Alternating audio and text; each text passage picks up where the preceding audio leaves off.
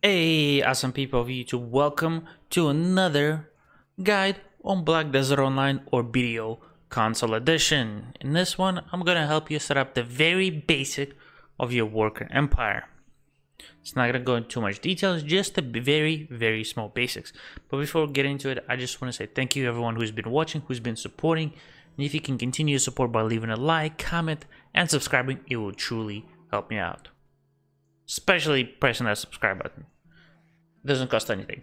Also, we do have our Discord. We can ask me questions and talk to me. And I might start streaming on Twitch just so my YouTube doesn't get spammed with a bunch of stream. So let's get into the video. Right? You want to be having a nice worker empire, but you don't know where to start. We're gonna do a very basics. I'm gonna utilize Velia because I did a short yesterday on the 5 best nodes to start your worker empire. So before we get into getting your workers, you want to go to the town that you want to start from. I recommend Velia just so you can start to get the food for them. Then when you go to Velia, you click on the town and you go to enter. Then you press Y for me on beautiful Xbox. You go to purchase houses and then you press filter them instead of all to unpurchased. So you can see which ones you have not purchased. I unfortunately purchased them all, so for me it will not work. Then you want to select them by lodging, because this is where you'll be able to house your workers. Then you click on it.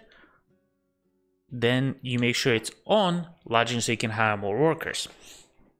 Then you select it. It's going to cost 1 contribution point for this one. This one is also 1. And this one was 1 as well. And once they're at level 1, this one you can upgrade it to level 2. Same with this one as well. So I can have 5 workers. Then when you have all of that, you want to go to this beautiful person, Santa Manzi at Work Supervisor. But before we get fully into that, you can get your contribution points by doing quests. I believe it's a little harder to see, but let me get a nice background. You can see my level 61 with 67%. To the right of that, 388 is my combat skill points. To the right of that is my energy. To the right of that is my CP. I should have it underlined or something like that so you'll be able to see it a little bit better. Right? You're gonna need quite a bit of that. But you can get a decent start just by, well, doing some quests. If you've done some cooking, alchemy, or some other stuff that gives you things like fishing, broken bottles, you can turn them in for contribution points. For example, 5 bottles gives me 900 contribution XP. The higher your contribution, the more experience you need to level up and get that point. But once you have that, you have your lodging and have a decent amount of CP, you want to have a good amount of energy. And to get energy, you need to go do some knowledge. So if you press start, you can go to your character and click on knowledge. Then you have a bunch of all of this. Knowledge also gives you item drop rate, but we're just gonna quickly cover it because if you go to ecology, for example, ecology of Medaya. If I complete all creatures, doesn't have to be S tier, just have to be just some knowledge like C tier. I have it on this one. Gives me 4 energy. You can complete it and each one gives you a different amount of energy. Now, as you can see, you don't have to complete all of it just to get some energy. Have this half complete or a little more, gives me 1. So you're going to have a nice amount of energy because you're going to be rolling workers. So you come to this person and you do contract worker. Unfortunately, I cannot hire worker. But you want to be rolling workers. There's 3 workers. There's the giant worker, human worker, and goblin worker. Giant worker has a lot of stamina, but they're the slowest. Which means they won't be working as much, but you won't need to feed them as much as well. Human is just very normal, good speed, good stamina, decent stuff. Then you have goblins, which has the lowest amount of stamina, but the highest amount of, as you can see, work speed. And as you level your workers, they'll get perks like this one, get more work speed, more movement speed, more luck per level, stuff like that. Versus, for example, like this level 2 goblin. He's professional, but he doesn't have as much stamina as this human worker, but he has a lot more work speed. And there's several levels of workers. There's a naive, which is the worst tier. Then there's green, which I forget. Then you have skilled, which is your like basic one. Then you have professional and artisan. You want to go for skilled at the very least. If you can get professional, that's awesome. If you can get artisan, that's even better. Because artisans are the best. As you can see, this goblin worker is only level 21. Doesn't have the best stuff, but he has 131 work speed. As you can see, none of his skills are work speed related to the stuff. He can make 2 work speed, yay. Weapon and armor work speed, nice. Extra work speed for mushroom crates, nice. But he's not doing any of that. And he already has 131 work speed. He has good movement, +7 from Quick B and Quick C +6. So he's a little faster. But he's still not bad. You want to go for artisan.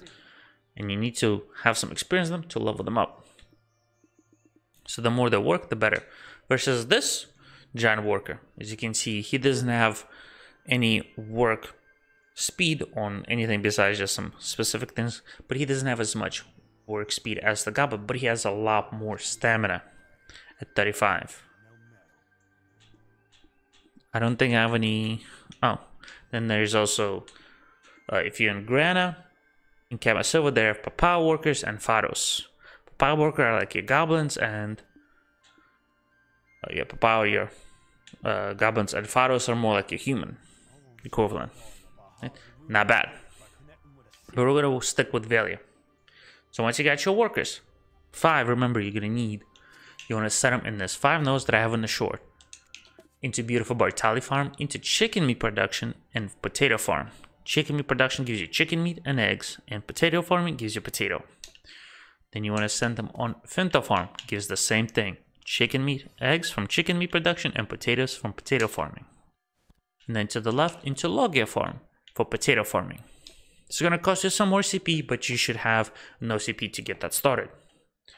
Then when you have that all going on, you want to purchase a house in the town. It's the same way how you done everything else, you know, but you want to have it somewhere in a decent spot. Unfortunately, mine is not. The reason why you want to have residence is so you can put your cooking and alchemy stuff and a few decorations if you want. I put cooking so I can make beer. The reason why I need beer is so all of my workers are good, and you want to put your beer into your family inventory. As you can see, I have it set up so it auto consumes. Boom, and all my workers will be good forever. And it will take care of my Velia farmers. It take care of my garden workers, and it will take care of other places like in Hydo,